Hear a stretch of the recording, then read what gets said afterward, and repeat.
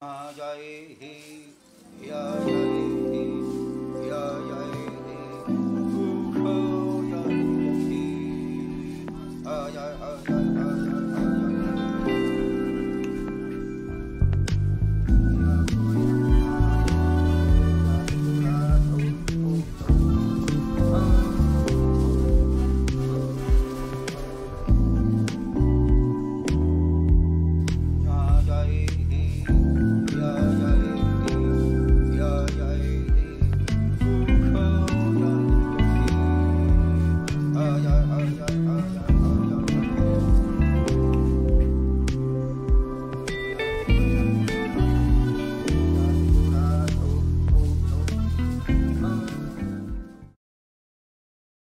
Hello, everyone. I'm Mark Plotkin, Dr. Mark Plotkin of the Amazon Conservation Team. I'd like to welcome you to this Facebook Live event. We have a very special treat in store for you today. But before we get into our special guest of honor, I want to say hello to everyone. Thank you for tuning in and to ask where everybody's tuning in from. Last time we did an event like this, we got a huge audience in Colombia and Mexico, which is a very pleasant surprise. So please go to the chat box and tell us where you're dialing in from. And also in the course of the hour, you can put in questions for Dr. McKenna. Oops, I gave away the name of our surprise guest, and for me. So we look forward to hearing from you. We want to make this an ongoing interactive discussion rather than a lecture. I want to tell you that on May 11, we're premiering season 3 of Plants of the Gods. That will start with peyote, 2 special episodes, and it will include everything from Richard Schultes to The Who, to The Doors, to the Beatles. So we're going to cover a lot of ground. Our special guest today is Dr. Dennis McKenna. We're very lucky to have him. Dennis is probably the most multi-talented person in the field of ethnobotany/ethnopharmacology. He is a chemist, a field biologist, an academician, an author, a conservationist, and a philosopher. Probably a few other things that I forgot to add, but I know some of you know and adore Dennis already, and if you don't, you will by the end of this session. So thank you for joining us, Dennis. Well, thank you so much, Mark. It's a pleasure to be here. Is my audio okay? I hear you loud and clear. Okay. Well, yes, I've been looking forward to this for quite a while, so thank you so much for inviting me. I'm looking forward to this conversation. Well, we have a special guest. We have a special occasion, and it's called ESPD55, and that's what I want to focus on today. Since Dennis is the organizer and will be speaking there, everybody's homework is to go to the website ESPD55 and check out the all-star lineup of people that are speaking there. But I think a good way to launch this discussion is to ask Dennis about the origin, about the first ESPD, and then bring us up to the current day. Right. Well, thank you, Mark. Yes, the ESPD, the first ESPD happened in 1967, and it was a private conference held in San Francisco under the sponsorship of the National Institute of Mental Health. And some of the leading lights of the field, there weren't that many at that time, but they were there. One of the principal organizers, not surprisingly, was Richard Schultes, who is both a mentor and a kind of a hero for both Mark and me. And he instigated this. It was a private conference. The only thing that the taxpayers ever got for their money was the symposium proceedings, which the U.S. government printing office offered for years as USPS publication number 1645. And somehow or other, that book came into my hands at the age of 18. It was published, I guess, 17. It was published about a year after the conference, and somehow I got my hands on it. And it was an inspiration to me because it made me understand that there was both the ethnographic side of psychoactive drugs, which of course is very important, but also another aspect of it, which is the botanical side, the chemistry, the pharmacology.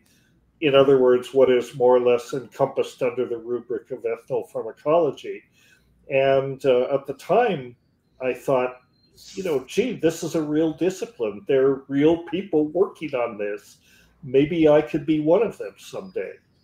And, in my 17-year-old teenage brain, I have to admit there was an element of, wow, maybe I could get paid to get stoned, but it was a little more serious than that. And that was a big influence in choosing my career direction. And when they originally staged this conference, they were supposed to have follow-ups about every 10 years or so. The war on drugs came along, and the government would just as soon forget that they ever sponsored anything like this. So 50 years went by, and 2017 came along, and I had wanted to do a follow-up since the government wasn't stepping up for a long time. In 2017, the opportunity came up. We had a venue, we had speakers, everything. We had some modest amount of funding. So we did ESPD 50 in the UK at this place called Tyringham Hall. And Mark was there. He was one of the keynote speakers, and I'm happy to say he's going to be also a keynote speaker for this one. So it was a great conference. What we actually ended up doing was we published the original 1967 proceedings, because it was public domain, and the 2017 symposium volume as a collector's edition level box set, which Synergetic Press put out. That's still available. That's sold well.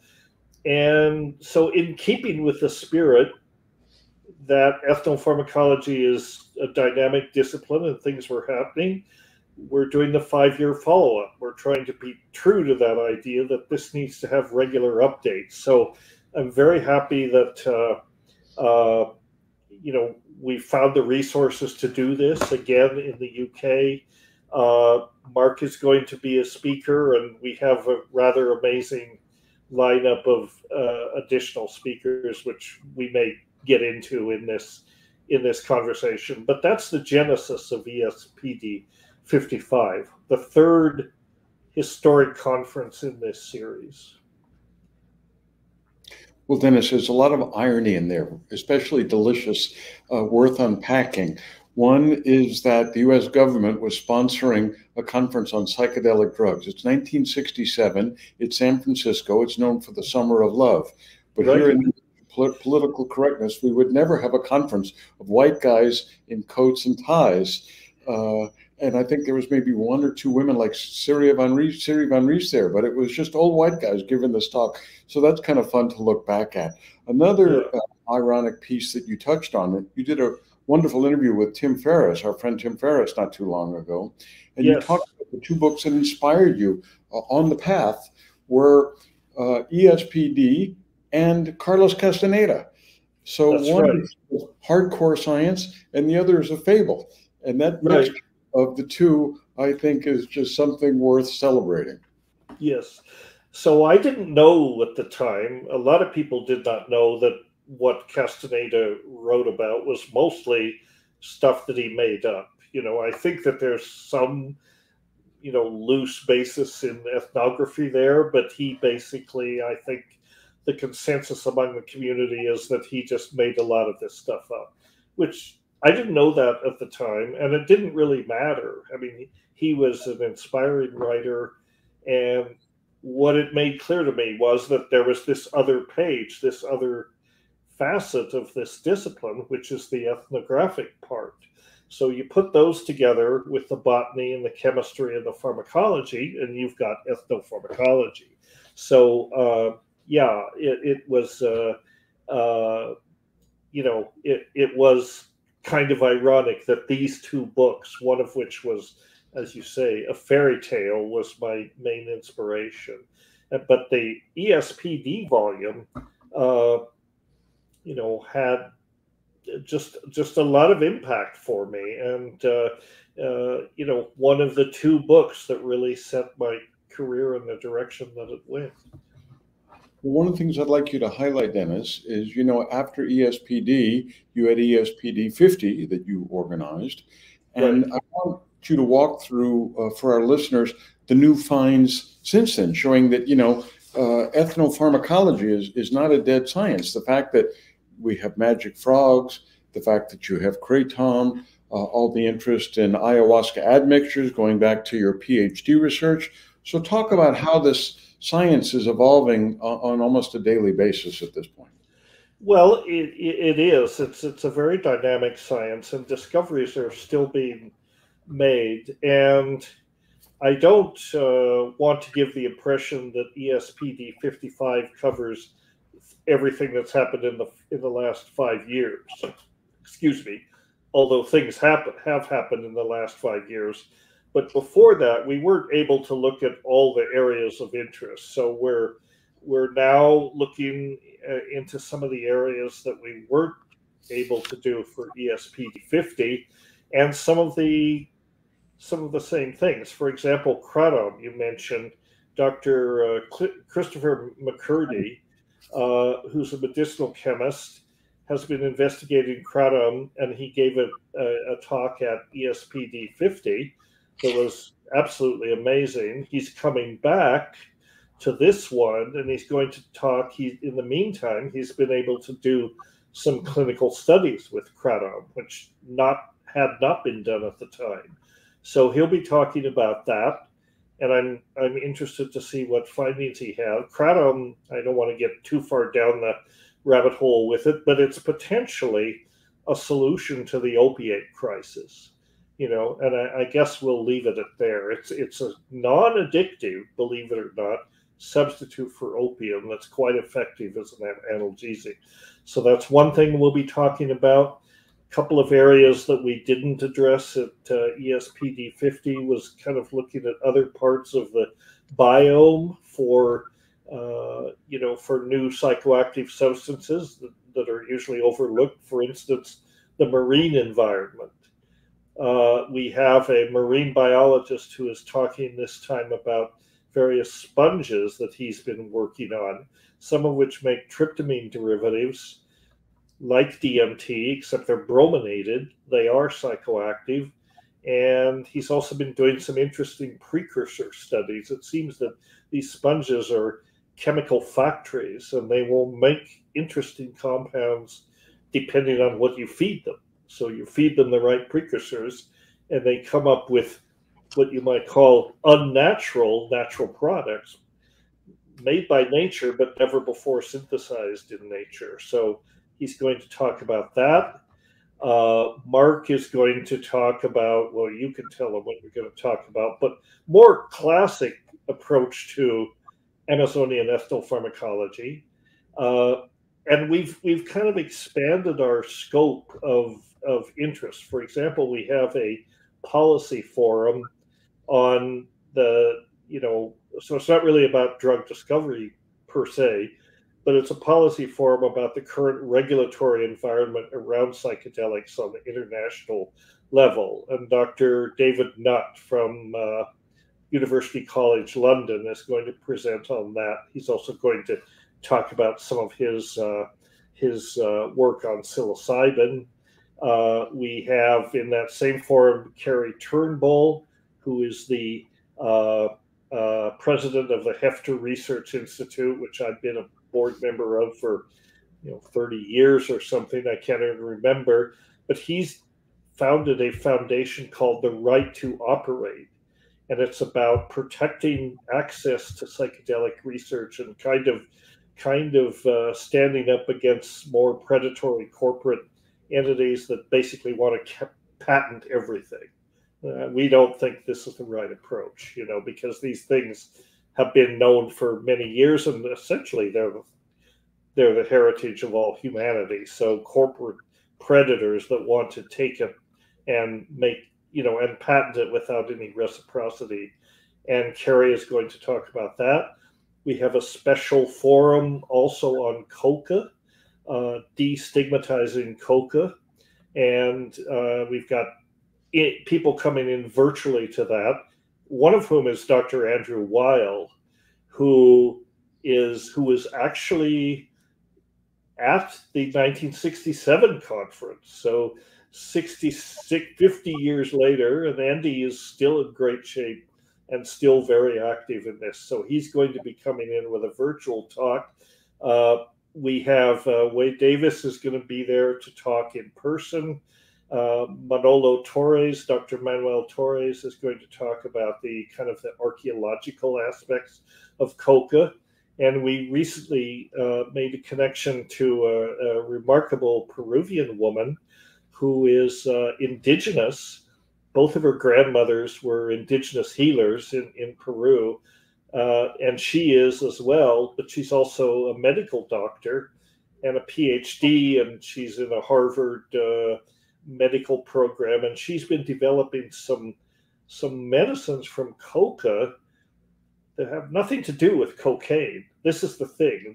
The preoccupation with cocaine being in coca has completely sort of distorted the picture. Coca is in the leaf form, in the less purified form, is a beneficial medicine and food, and it needs to be destigmatized because the people that grow it, who basically their situation up to now has been they have to grow it for the cartels, because if they don't, they'll just be slaughtered. But they don't like that, and now that things have changed in Colombia, it's a possibility to, maybe make coca respectable again and provide some economic benefits. What else, Mark? You've looked at the program. We have some people, 2 people from ICERS, which is ICERS, the Institute. What is it?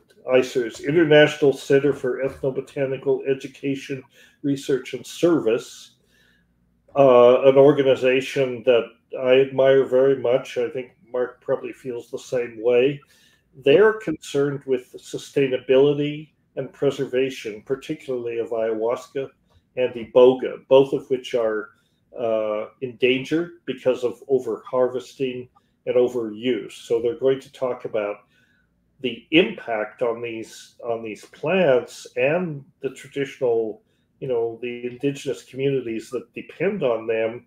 How does that look in the global world when everyone is looking to ayahuasca, for example, or iboga, not quite as much, but they're becoming too popular, and there's a lot of pressure on these communities. So we're going to talk about that.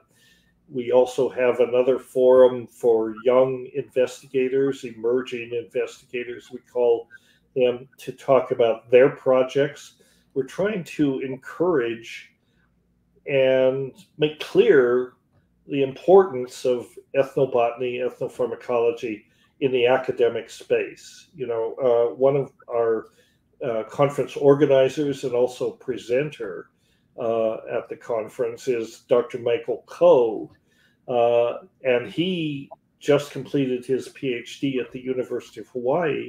He did his work on cultural keystone species in the area around Pucallpa and Iquitos. And major cultural keystone species is, of course, ayahuasca. And, he did an incredible job with his PhD. I was on his committee, and he's going to talk about that. But sadly, he will be the last ethnobotany student at the University of Hawaii because they've discontinued the program. And this is just the wrong idea. They should be expanding these programs. So we're going to have a forum about that. The conference will inspire some new startups in the academic world. But one thing I want to touch on that you mentioned, Dennis, was the idea of different uses in different contexts. And iboga, which was not mentioned at the first conference, which loomed large in the second one, for Plants of the Gods, the upcoming season, I interviewed Hamilton Morris. And Hamilton Morris is the one who pointed out that iboga is proving useful for the treatment of addictions that didn't exist in the traditional cultural context. Nobody was addicted to opiates in Nigeria 50 years ago. That's so right. That new uses. And when I talked to Charlie Nichols at the LSU Medical Center, my hometown in New Orleans, he's looking at tiny doses of hallucinogens for the treatment of asthma. In other words, it doesn't make you hallucinate, but it opens the airways. So these are biodynamic principles which may have very different uses outside of their traditional uses, but have major impact on our therapeutic practices here in the Western world. Right, that's quite true. I'm somewhat familiar with Chuck Nichols, not to be confused with Dave Nichols, who is Well, also an icon, who's the father of Chuck Nichols. But Charlie Nichols has been doing some amazing work on tiny, very almost femtomolar doses of some of these hallucinogenic or psychedelic amphetamines. They are incredible anti-inflammatory compounds, and many, as it turns out, many of these things have this property at doses that are way below any kind of detectable psychoactive dose. yes, I think they call it microdosing, Dennis. Okay, maybe so. Antonio wants to say something. Go ahead. Microdosing is we may talk about that. Microdosing is a little different, but yes. But I think the point you make, Mark, is very important. Jump in here with? You don't know what activity you're going to find in these molecules, and most molecules have multiple activities. So, the focus with psychedelics has been on the psychedelics, but what else are they doing? How do they affect the immune system, for example? How do they affect inflammatory processes? All of these are unanswered questions, and that's why this field is more important than ever. Agreed. Antonio? No, thank you, Dr. McKenna and Dr. Plotkin. Lots of interesting stuff just listening in. I was going to ask you both if you could give another brief introduction to the event. We had a couple of technical difficulties launching off right here, so there's so much interesting stuff but we missed a little bit of our intro. So if you guys could say a little bit. I'll start. I'm Dr. Mark Plotkin of the Amazon Conservation Team. I'm an ethnobotanist focusing on Amazonia for much of the past 4 decades.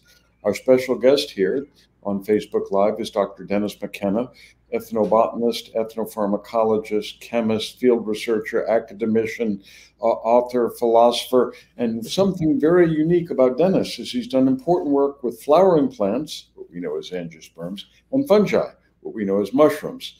So, Dennis, could you tell us how you came to write this Under the Radar Mushroom Growers Guide and how that helped launch the psychedelic renaissance?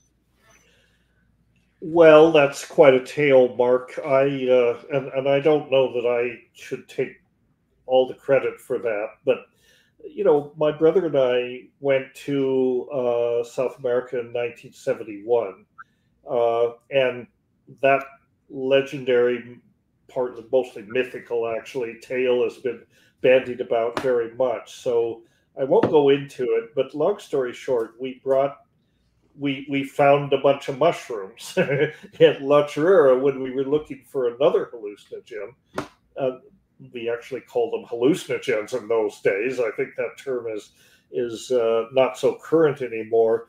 But what we found was mushrooms, and we had some rather profound encounters with it. Well, we brought back spores from that expedition, and we wanted to grow them, so that we had access to these amazing states of consciousness that they could trigger. And we messed around for a couple of years trying to figure out how to grow them. And I stumbled on a very simple method, finally published in Mycologia, a method for growing regular button mushrooms, Agaricus bisporus, on sterilized rye grain in mason jars. So I had the spores, and I had access to facilities, and I gave it a shot, and it worked. And it worked rather spectacularly. So my brother and I decided to write this little book called Psilocybin Magic Mushroom Growers Guide. And it was no more than a pamphlet, really, but it was a simple method for doing this that basically any intelligent 10th grader could go to the grocery store, get the supplies that they need, and set up a closet in their bedroom or basement and grow small amounts of these things. Or if they had space, they could grow large amounts. It wasn't there are much easier methods now, but it worked reliably. And that's really what made we publish this little book. And that's what made mushrooms accessible to a lot of people, because there are a lot of, I guess, what you might call, curious 10th graders mucking around in their parents' basement, and their parents are not paying much attention. And this whole thing has kind of the character of a science fair project, so you could slip it under the radar as Johnny's working on his science fair project for next semester. Oh, isn't that wonderful? He's growing mushrooms. We'll not talk about which mushroom. Coining a new term here, Dennis, fungal curious? What's that? Are you coining a new term, fungal curious? Yes. So I want to ask you, we are using the term in the Plants of the Gods podcast, ideogen, in that these substances are known to cause hallucinations. These substances are known to generate the God within, hence the name entheogens, but we don't see a proper term for how they generate creativity, how they generate ideas. And I think that's a much overlooked benefit of altered states, whether it's a good bottle of wine or whether it's a good batch of mushrooms. Mm-hmm. Now, we do not promote these altered states of mind as something that everybody should seek and do all the time. It scares the you-know-what out of me. People buy ayahuasca on the internet and figure they can do it at home. But at the same time, I wonder why these mind-altering substances seem to be getting short shrift in terms of different mindsets, new ideas. I mean, we all know the story of Kary Mullis taking LSD and then coming up with the polymerase chain reaction. So can you address a bit in terms of how these new states of mind may generate new positive ideas in the process? Well, Mark, were you asked to plant this topic? Because it's very interesting that you should mention this, because we do, in fact, another one of our keynote speakers is Dr. Bruce Damer, who is not an ethnobiologist. He's actually an exobiologist. He's a person who studies the origins of life, and he has come up with some revolutionary ideas about the origins of life and how that happens. So he really studies, literally stuff that's way out there. He's a space biologist, but he is talking about how exactly this topic, how mushrooms or psychedelics in general, but particularly mushrooms, can be catalysts for the ideas that lead to revolutionary discoveries, like Kary Mullis's discovery. I think Crick, one of the discoverers of DNA, finally on his deathbed admitted that LSD was an inspiration for his visualization of the double helix, along with Winifred Watson and the other guy, Watson, and even Steve Jobs, had a vision of a future, and that was stimulated by LSD. So the potential of psychedelics for not drug discovery, but scientific discovery. Effectively, these things can be lenses for looking at nature in a way that you've never looked at it before, and from that, you can gain insights about natural processes and how they operate. So they are tools for, they're scientific instruments, or they can be used that way, just in the same way that a microscope or a telescope can extend a person's senses, can interface with nature and give you the means to, if you will, dialogue with nature in ways that you couldn't do before. So I think I'm totally in agreement with you, Mark, that these things could be, important tools for scientific research. Okay, well, Antonio is joining us with a question, but I want to remind everyone that all this will be covered in depth at the conference the third week of May, ESPD55.com. So if you're intrigued by anything you're hearing, and I'm intrigued by a lot of it myself, remember to register for the conference. It'll be available online, and we will see you in cyberspace then. But let's continue with our conversation. Antonio, you're joining us with a question for Dr. Absolutely. Hi, everyone. I'm Antonio with the Amazon Conservation Team. Thank you, Dr. McKenna and Dr. Plotkin. So this is a perfect segue after talking about the ESPD. So this is a question for both of you, but since 55 years since the original ESPD, what would you say are some of the most significant developments concerning the use of psychoactive agents in plants since? Dennis? Well, apart from the scientific side, of which, there have been significant discoveries, in that arena, and there has been progress. For example, a good example of that is Salvia divinorum, which is the hallucinogenic psychotropic Mexican mint.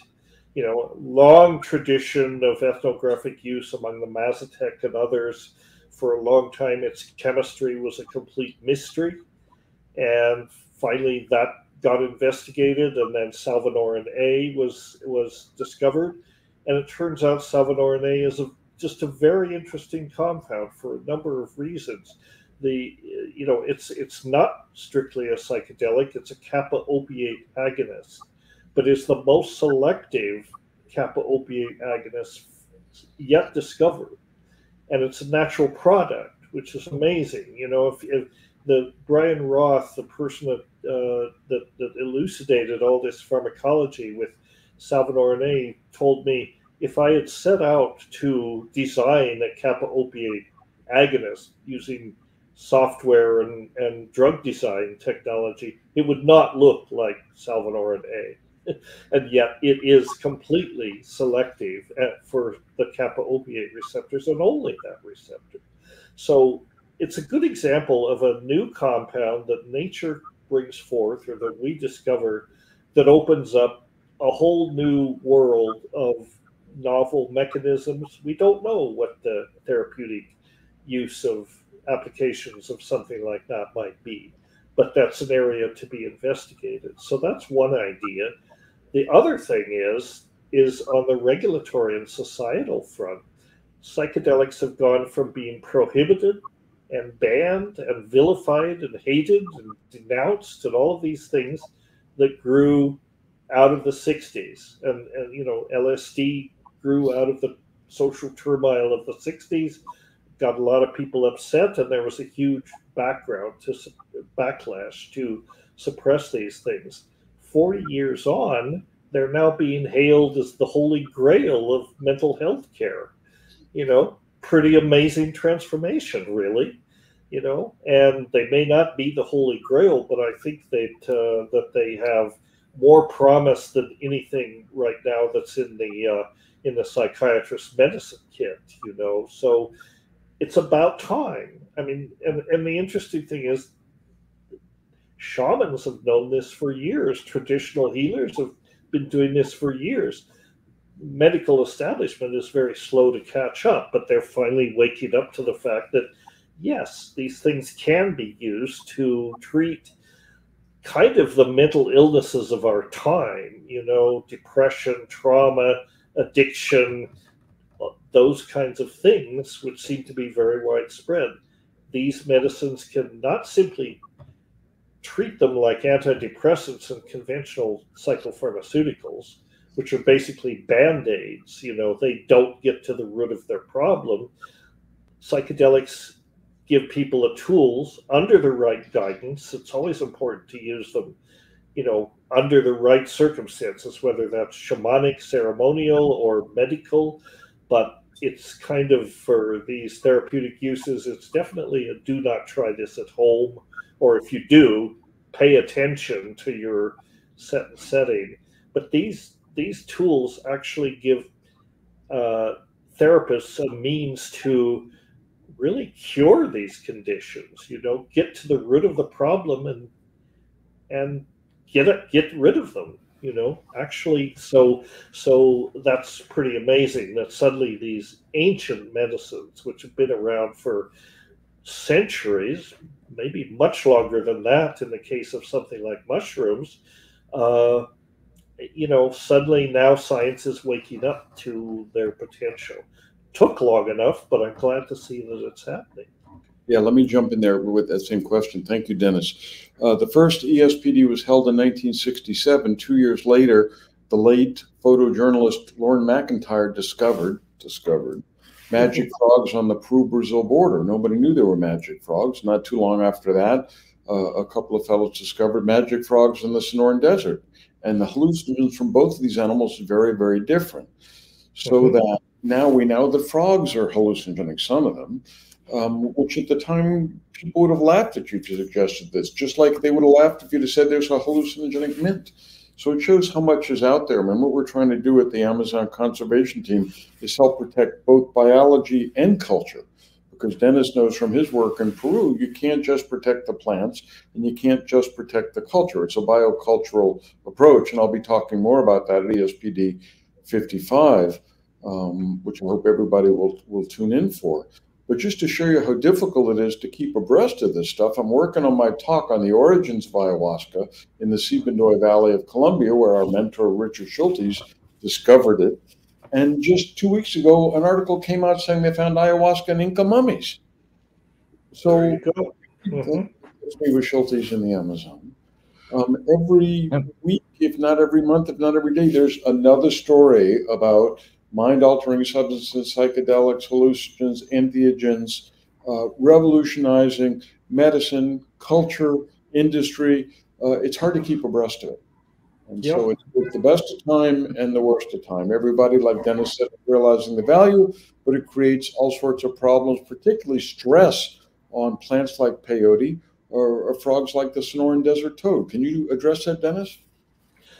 Well, yes. I mean, this is one of the conundrums here. As these plants become more acceptable, and and as interest grows, then people, and here I think we can lay a lot of the blame in a way on Carlos Castaneda in a certain way. If you go back, Carlos Castaneda came out with the teachings of Don Juan, and it was an inspiration. I was inspired.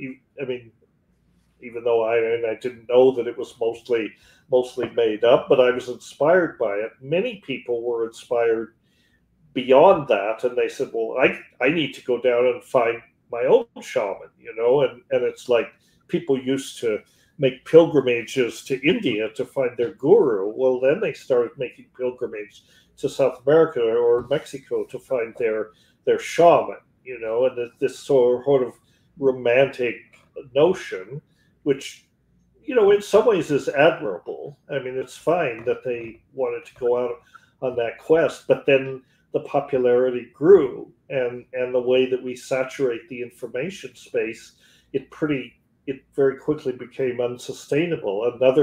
Another example here, I think, with ayahuasca, our friend Dr. Luis Eduardo Luna, who will be at the conference and who Mark and I both know well. He is probably the world's authority on the ethnography of ayahuasca. But he published, together with the Peruvian visionary painter Pablo Amaringo, he published a book in the early 90s called Ayahuasca Visions, the religious iconography of a Peruvian shaman. And it was a coffee table book, literally, with these beautiful paintings of Pablo's visions, and then Eduardo's explanation in English on the facing page of the significance of each one of these paintings. And the book was basically, in some ways, it was a collection of paintings, but was also kind of a crash course in vegetalismo, which is what it was called, that tradition, that mestizo tradition. Well, the book came out in the early 90s, and it was on many coffee tables. And I really think it was a big influence in initiating the ayahuasca tourism phenomenon, for better or worse. Many people were curious, and in the age when you can just get on a jet and go down there and suddenly you're immersed in this, many people took up the gauntlet, and they did that with the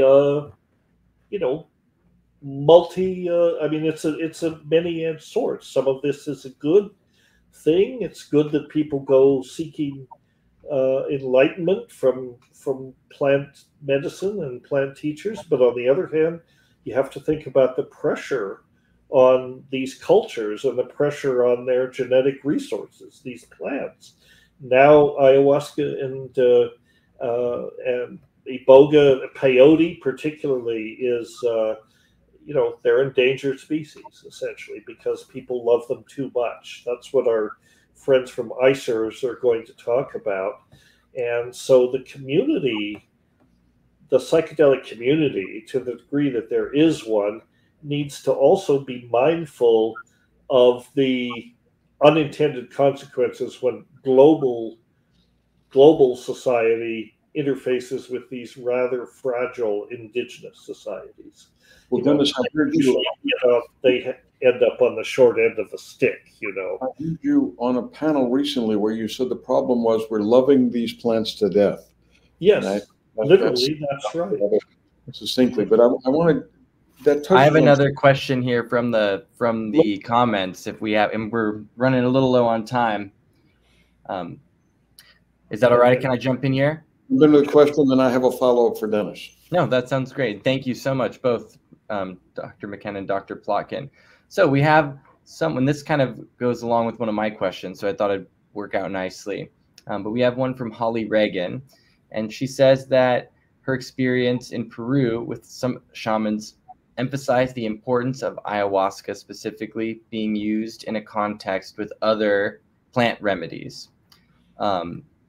And so she goes on to say a couple of other things, but I was hoping that you could tell us a little bit about your early work on ayahuasca admixtures, or if either you, Dr. McKenna or Dr. Plotkin, have anything to say about admixtures. Dennis first. Well, yes. I mean, I haven't really worked on that many admixtures. When I did my graduate work on ayahuasca, it wasn't really on my radar. I knew there were other plants associated with it, but I didn't focus on that. I focused on the two main plants, Banisteriopsis and Chacruna, the DMT-containing admixture plant. But yeah, in the traditional context, the admixture plants, which are used in the dietas, which is very much emphasized in traditional ayahuasca, the mestizo tradition, are considered teacher plants, and you diet with them. Sometimes you mix them with ayahuasca. Other times, more commonly, you work with them in a state of isolation where you take ayahuasca.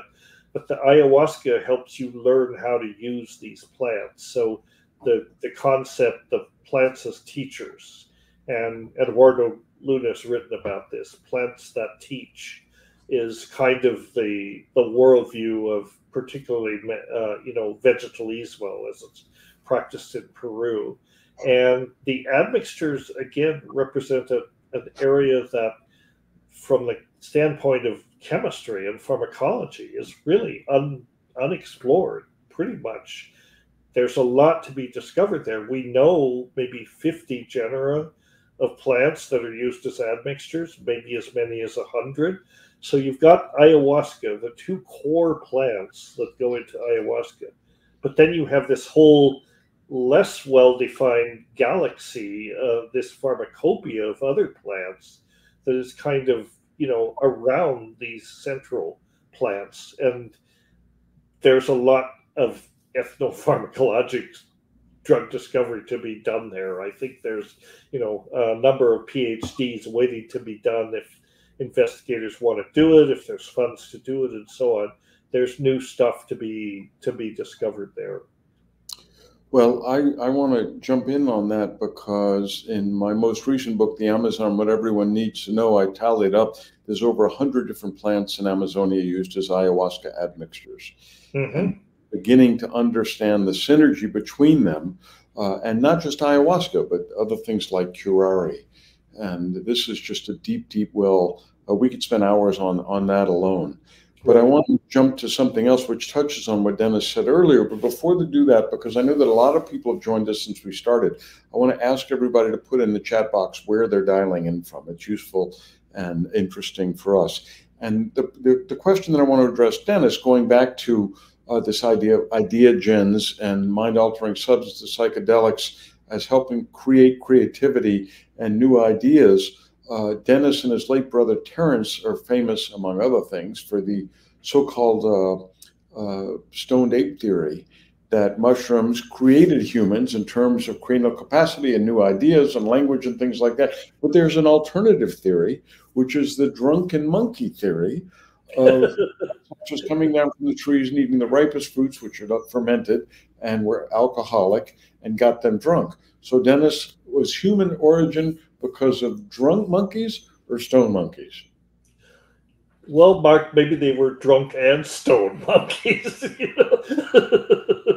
I mean, the point is really that you know, any of these psychoactive drugs, you know, they let you step out of your reference frame, and for a while. I think psychedelics let you do it in a more rewarding way, whereas, you know, just getting blotto, just getting shit-faced on alcohol will demolish your reference frame, but it won't put much in its place that's interesting.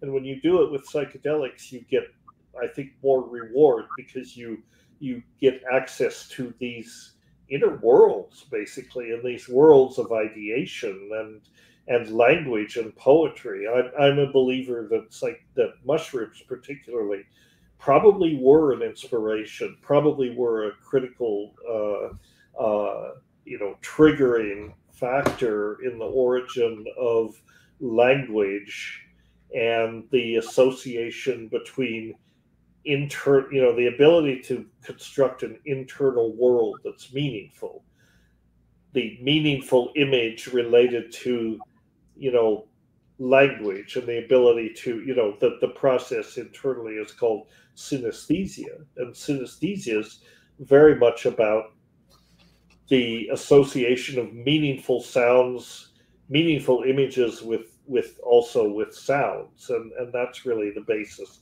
of language. I'm not explaining that very well, but language and cognition, the ability to internalize a reality, you know, which is what we do. We don't live in reality as such. We live in an artificial reality that's filtered through our senses and processed by, you know, internally, and we can construct a model of reality that we live in. What the neuroscientists are now calling the default mode network. But what I like, my own term for it before they were talking about this, was the reality hallucination.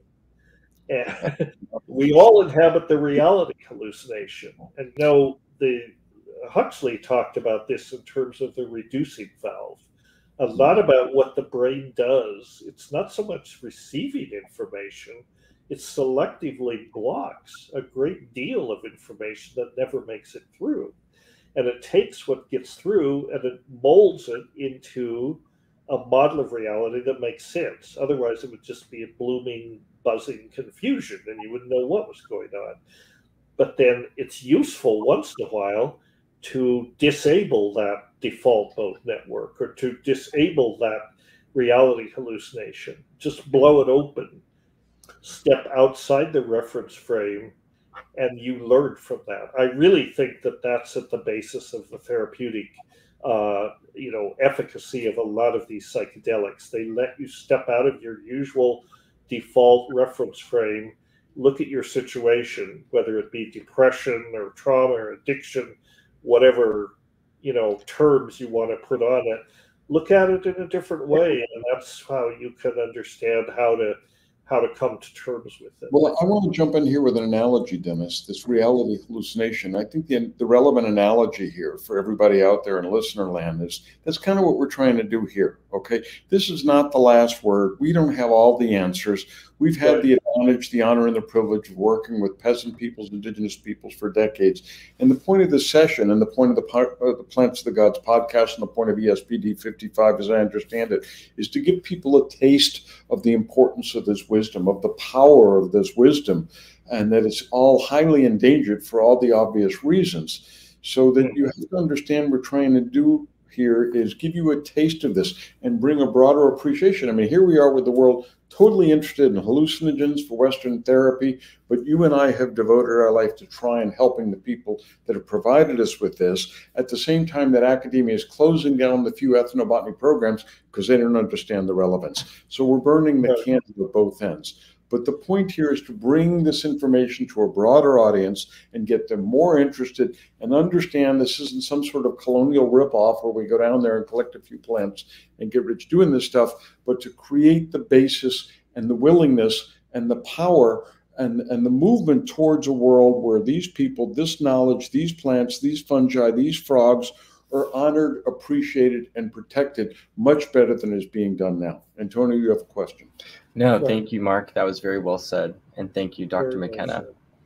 I'm Antonio again. I'm with the Amazon Conservation Team and with Plants of the Gods.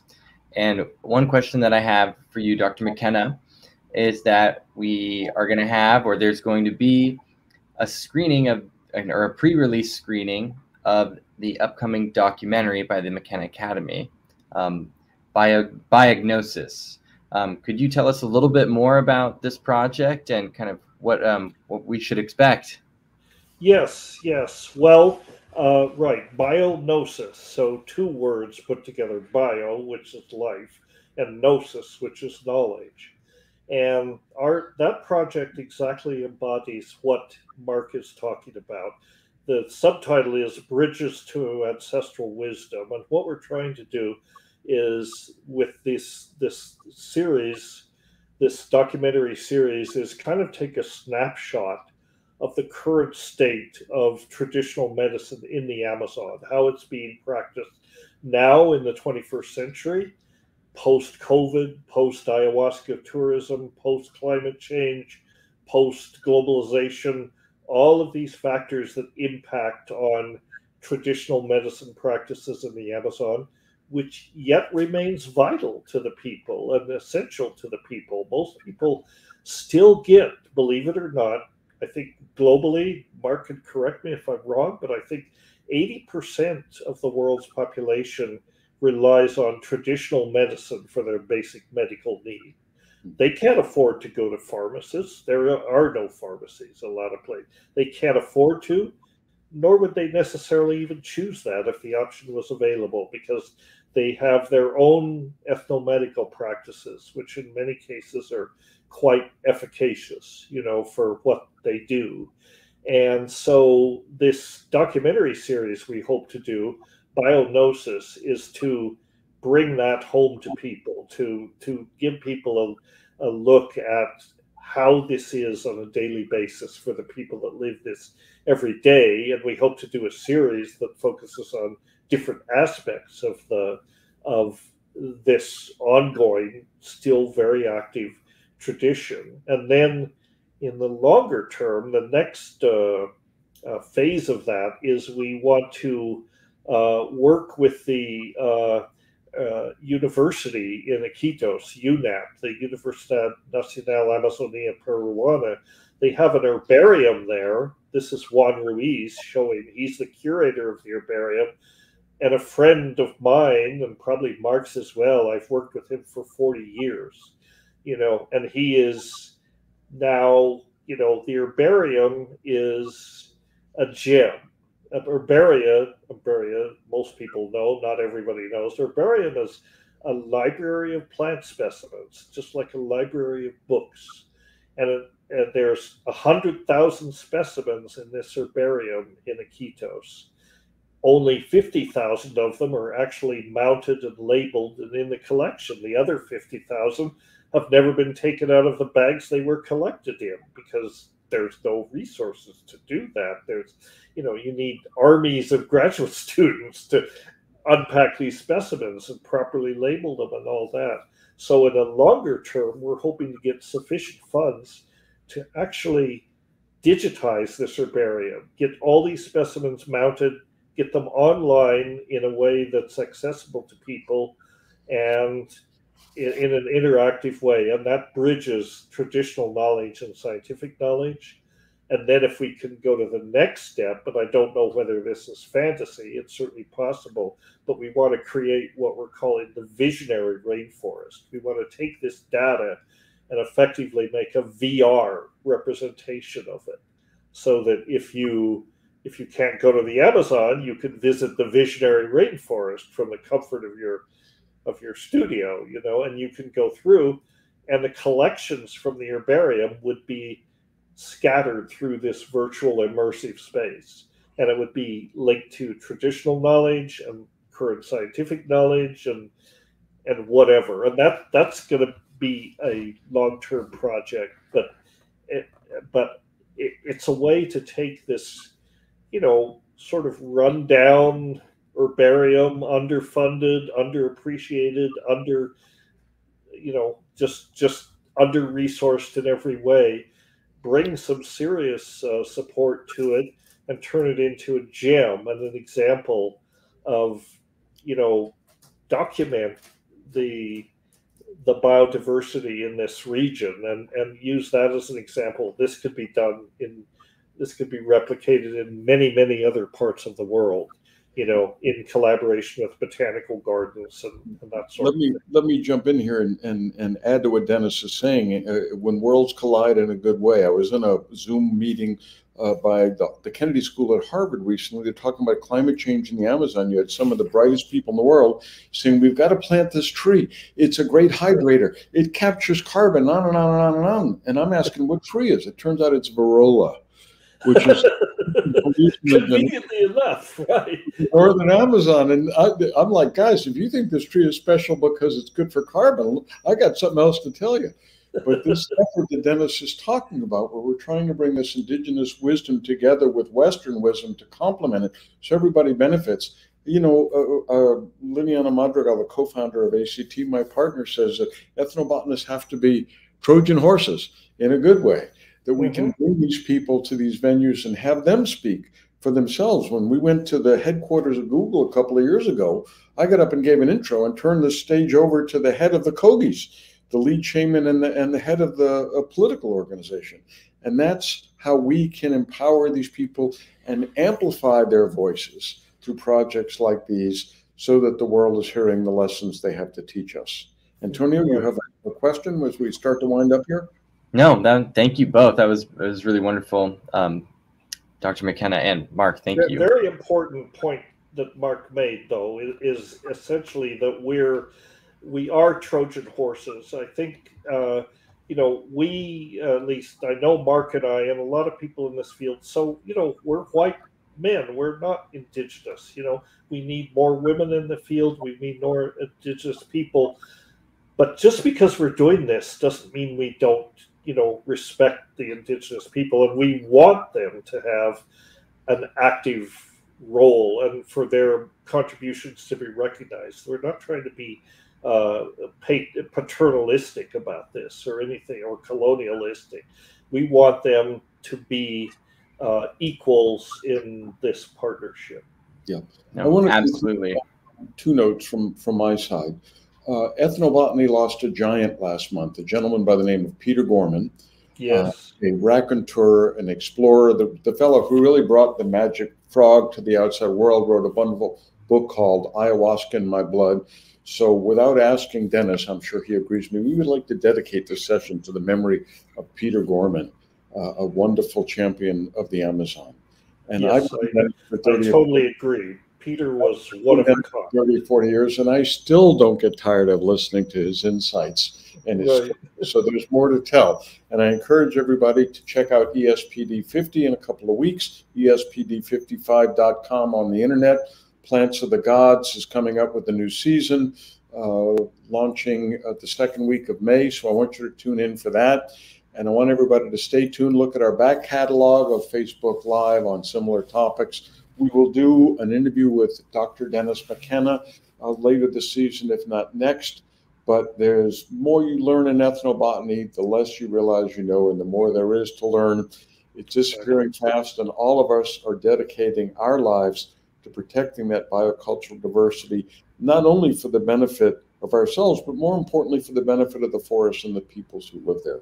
Because, as the shamans say, it's all... I think it's important to remember, you know, we are all indigenous to Earth, you know, and if we could get past our divisions and think of ourselves as Earthlings, you know, we might evolve into a better place, because we all have to live on this spaceship, and it's, you know, it's under stress. So first thing we have to do is recognize it's Earthlings, you know, we're Earthlings, that's all.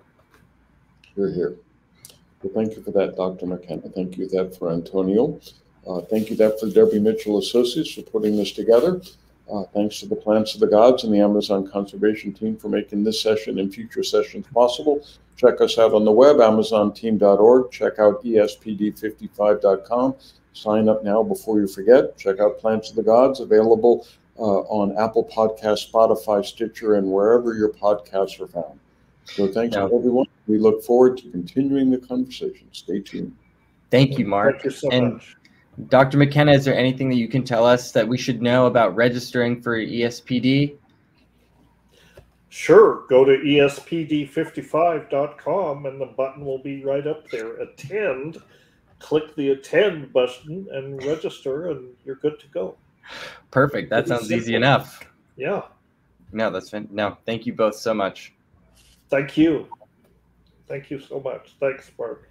See you in the UK. See you in a couple of weeks, Dennis, in person for a change. Yes. Thanks to everyone dialing in. We look forward to the next session already. Okay. Very good. Ciao, everyone. Over and out.